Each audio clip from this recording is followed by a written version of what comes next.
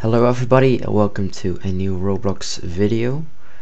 In this video I will be going through the basics of Roblox Studio. So that is what I have opened at the moment.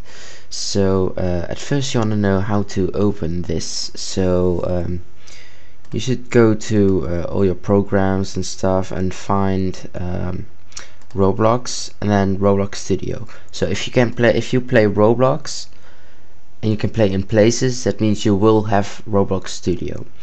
So yeah, just find it on your computer and open it. You should end up on the game page, and then you can file, open your place, or go to my Roblox profile and then edit. Okay then.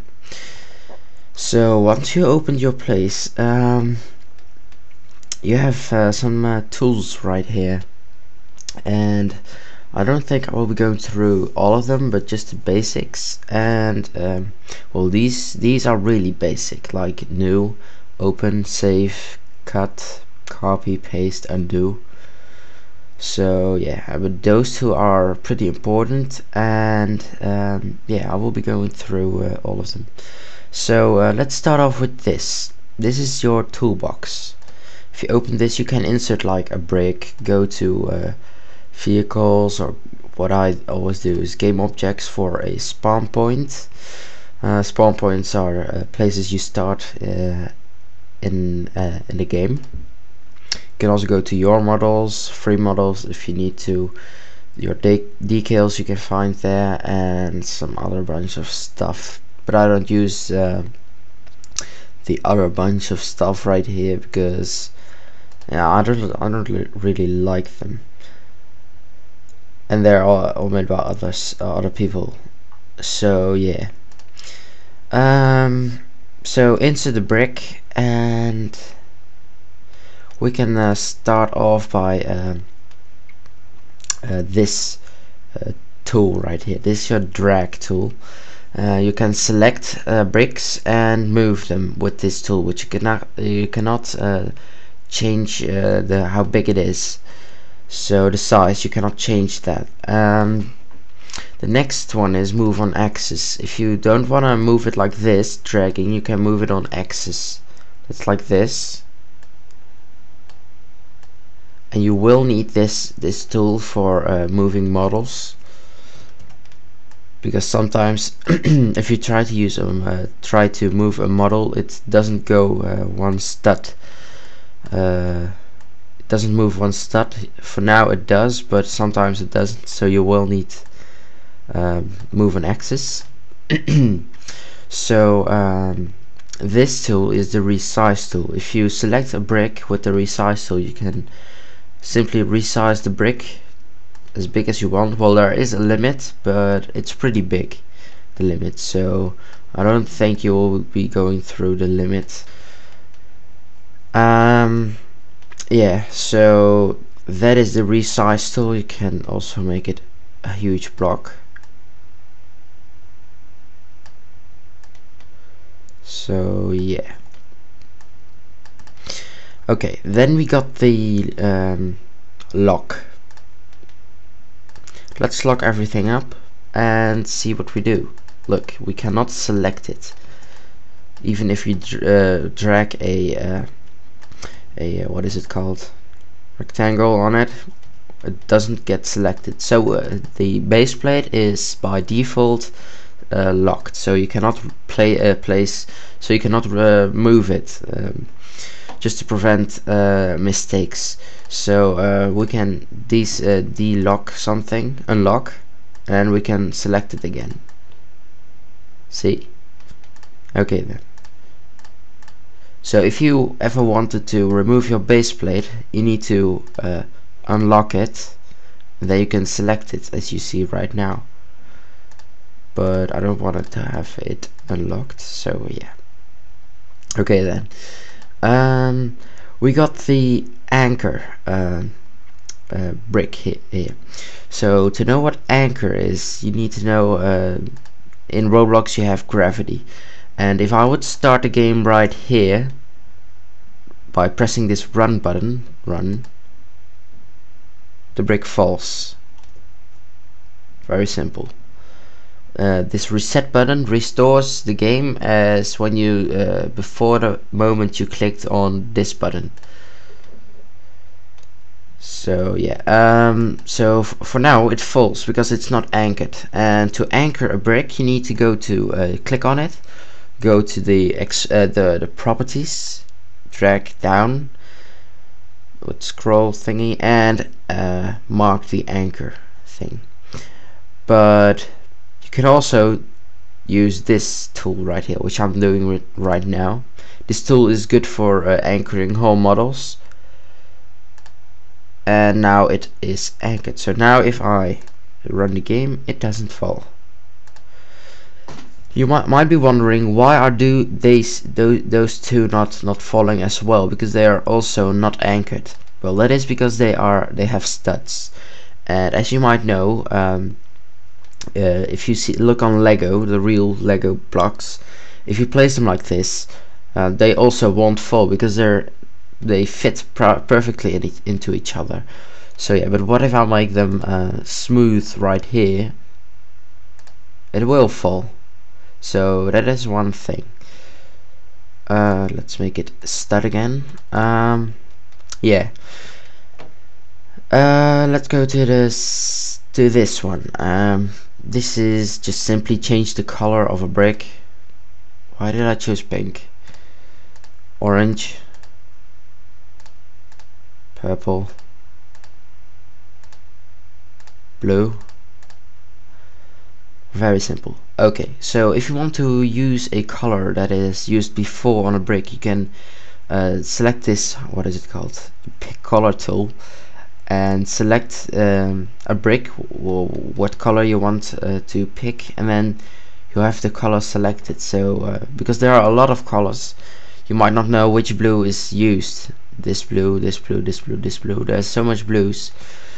So yeah. The next one is the material.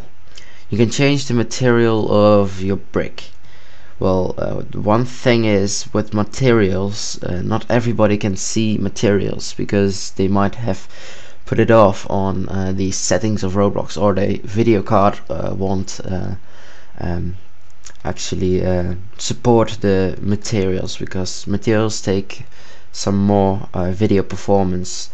So be careful with that. But I like wood, slate, yeah, and grass, and sometimes the ice, but the rest I don't really like. Foil, corroded metal, and concrete, they're not really that good.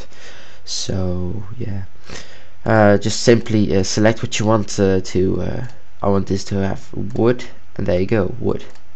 Well, wood doesn't mean also make it brown, but for that we have our recolor button. So now it looks like wood. Okay then. The next bunch of tools is change the surface of a brick. Well, this is smooth, as I showed before, and nothing will stick on it except for the glue and weld. This is weld, and I'm really honest, and I don't know what's the difference between glue and weld. I guess the weld is kind of better than glue, but I have no idea what the real difference is. So yeah, I'm really honest on that. And so glue and weld, everything sticks to it. So if I place a brick on it, which is smooth on the bottom, this will actually stick onto each other if it was unanchored. Watch. See? Okay, let's try glue. Just try. Okay, so that didn't stick. Maybe it's not that glue is not that hard, like sticky. Yeah, I guess that is yeah. it will stick, but it's not that sticky as weld. So yeah, but weld will get unsticky if it got hit by an exploding or a rocket. So yeah, you got the stud, the indents. What's this? Oh, that's just the inlet. That's what they call it. Different. The universal is 2 on each, which will stick to each other. If I rotate this with the R or T button on your keyboard, you can rotate bricks. This will actually stick to each other because this will fit exactly into this. So yeah. And you also have hinge, which is basically what doors also have. You can move them, like if I do it right now. So the hinge is on this brick, in the middle of this brick, and I start a game.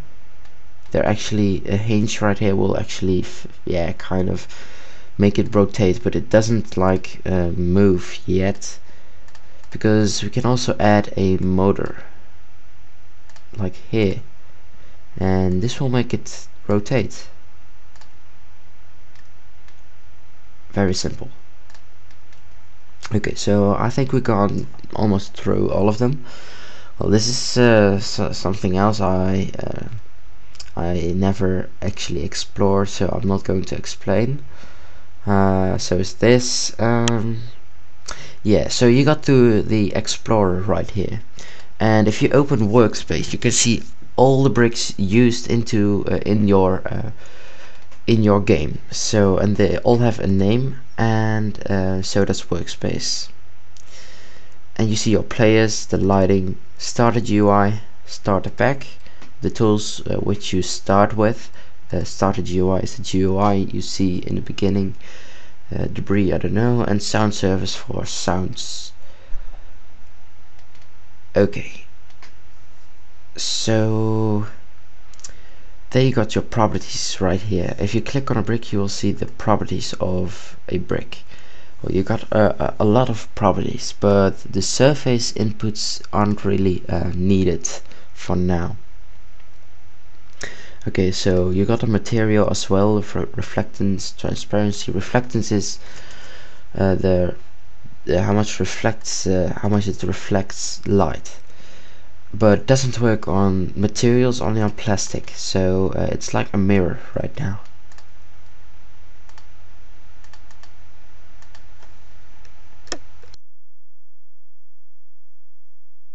Sorry, I needed to sneeze. Change it back to 0. And reflectance is try to make glass. If you make it blue or white, you have something that looks like glass. Okay, so you can change the name. Parent you cannot change because the parent is right here. The position, this is not important. You can anchor it. Archivable is that you in the beginning you can or cannot see it, like it is there or not. Can collide is that you can go through with, or other big bricks can go through or not. And you can lock it as well right here. Okay, so elasticity. Yeah, if you use kind of hinge thing and you want them to move easily, you change elasticity and friction. Friction is just like in real life, you have friction.